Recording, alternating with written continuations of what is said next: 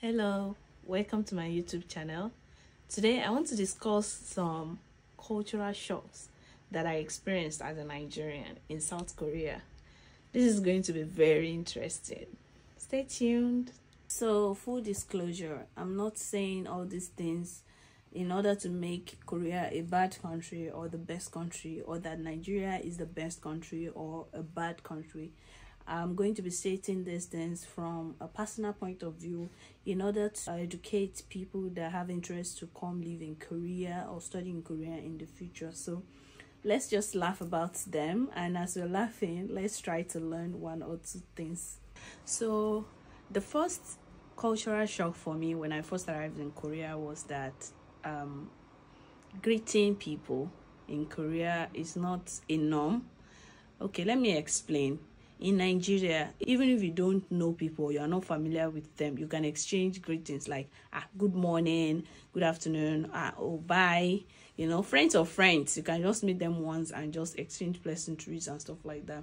All these things are not normal in South Korea. I mean, from my own perspective, when I first arrived, the first day that I stepped out, I met some people on the road. When you see elderly, especially when they are looking at you, you get this kind of conviction that you have to say hello to them, right? Upon saying hello, they will just ignore you. That's how it is in Korea. Nobody send anybody papa. Another shocking thing for me was seeing men on makeup in Korea. It's totally normal. Foundation, powder, eyeliner, mascara. Men also use it here, and it's like norm. And it was really a culture shock for me, because from where I come from, if you wear makeup, you are probably a gege, or you are a model, or both, or something else, so it was really shocking for me. Another thing is the pali culture in Korea. Like, everything moves so fast.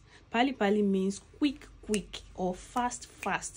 So whatever you do, you cannot act like a snail here in Korea. You just have to do everything fast. So everything works according to schedule. If you are told that something will start from 9 and it will end at 2 p.m. in the afternoon, just know that that's how it is. It would even probably end earlier than the stipulated time, because everything will just move fast. And then if you're working on the road too, everybody's working fast. If you're working at your job in the office, you have to do everything fast. There is no time for slow things. But as Nigerians now, we take our time with things. We procrastinate a lot. Me as a person, I have that as one of my bad habits. So it was really a big shock for me when I got here. Like, the system is totally different, so I had to adjust over a period of time.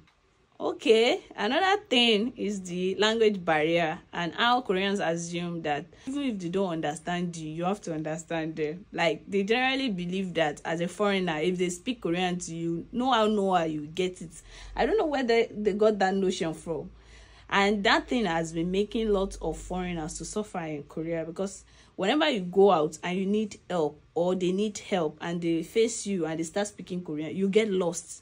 And you're like, how will you even say that you don't understand Korean in the first place? They would have said 3 paragraphs of sentences, and you would just be there still looking at, okay, what was this saying? What did he say first? It's kind of shocking for me. They feel like, oh, okay, you can speak Korean or something like that. I don't know how, but they generally assume that foreigners can speak Korean. Another culture shock for me was that even after COVID-19, okay, I got to Korea when the coronavirus broke out in 2020 February, and we were the last set of people that were able to come in before the lockdown. So normally now we were wearing face masks, right? But when it was lifted in 2023, early last year, I realized that Koreans still wear face masks on a norm, because there's yellow dust in the atmosphere, and then they like to, I don't know, is it hiding their face or something like that? So it was I would be like, how are you breathing inside these masks? I'm just happy that it's already lifted up, and we are not mandated to wear the face masks again. But it's totally normal for people to wear face masks in Korea. Also, celebrities wear face masks a lot in order to hide their face. And I've made some friends in the past that always wear it whenever they have bad makeup day or bad hair day, face cap and face masks. That's the right combo to hide your face whenever you're not feeling good about yourself or something like that. So it's shocking for me because me, I want to flaunt my face now, you know. Oh, I remember another one. Beauty standard or beauty obsession.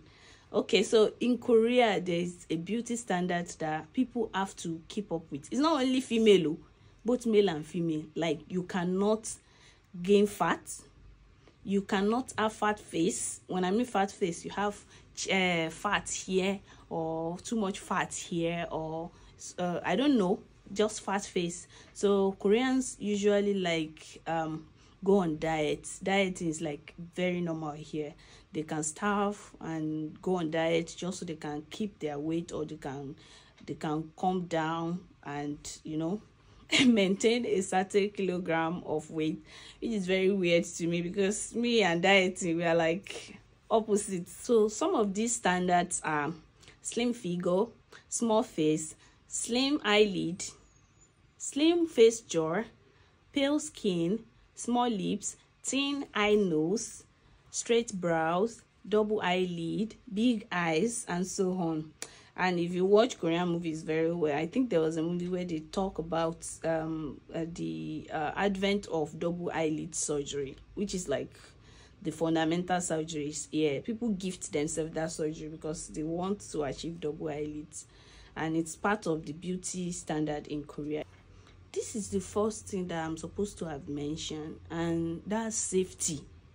Korea is said to be one of the few countries with very low crime rates, although that very low also has its reservations, because nowadays there have been higher crime happening in Korea. And when we say safety, we're talking about ability to walk in the midnight with no fear of any harm coming to you, and then leaving your things in restaurants to go to the restroom. You can leave your phone, your wallet on the table, even your tablet in a cafe, and go to the restroom to eat yourself. On getting back, you find your things there. So nowadays, Korea is battling with call phishing, which is when they assume the identity of other people in order to steal from them. So far, it's still one of the safest places to be in the whole world. Unfortunately, the same cannot be said about Nigeria. You know, you have to be at alert every time in Nigeria. So it was shocking for me to know that even at 3 a.m. in the night, I can go out and go do my business and nothing will happen to me, you know. It was a cultural shock for me because I was always standing guard, like always in my bag, always in my purse. So after some times I learned to like relax so that I can enjoy the safety in Korea. Hey God, this is very, very important. Food in Korea was shocking to me because from the movies, I used to watch K-drama from home very well, and from the movies, you know how the table food now, very scintillating and appealing, very aesthetic. You will see the food and you will start getting hungry. That was the way I felt before I got to Korea. But upon getting to Korea and tasting the food, more, I want mad. It's not like they are not delicious, but they are so far in difference compared to the food that I eat at home. Am I going to compare amala to bibimbap? Or more.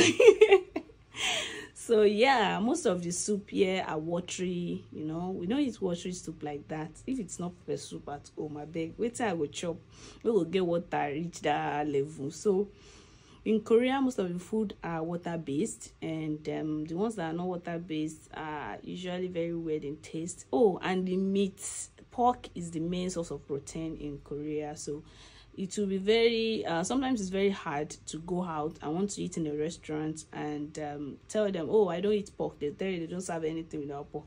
But these days that there are many vegetarians in Korea, they are beginning to open up options for vegetarians in restaurants. But being vegetarian is not what I am. I just don't eat pork. it's different. And oftentimes I've had to like deal with that situation, especially when I'm in a public gathering and they ask for my food option. I will just have to tell them that I'm a vegetarian, and they end up bringing vegetables to me because I said I'm a vegetarian now.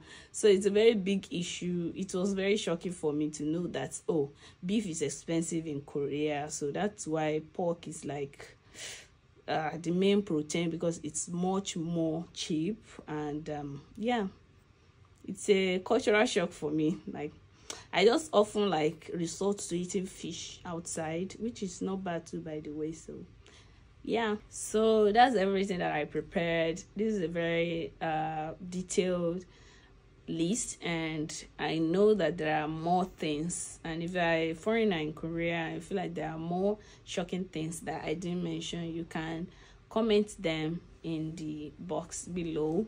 And as I've said, these are just things that are observed from my perspective. They are things that shocked me when they happened to me. So yeah, I just learn from it and move forward. Thank you for watching. Bye.